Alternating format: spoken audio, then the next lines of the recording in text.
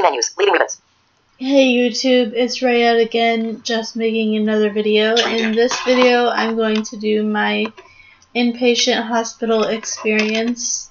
I'm going to use the last hospital I was at because that was the most positive one. Screen locked.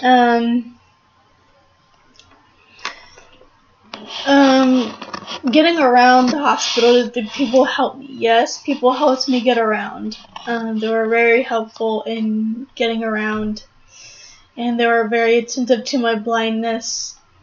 The doctors listened to me, the nurses listened to me.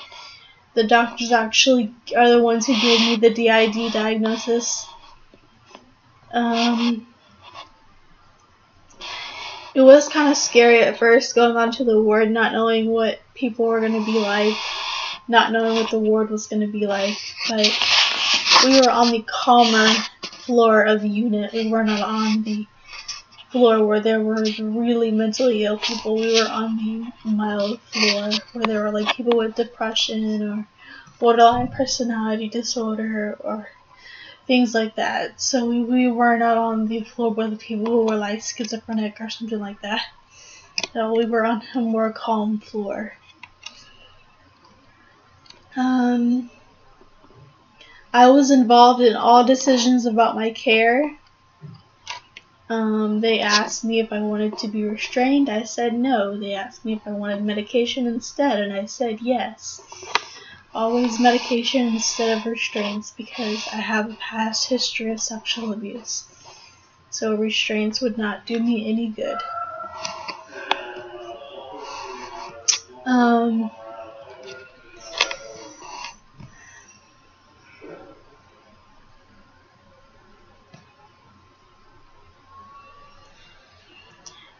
And the nurses were helpful. The doctors listened to me.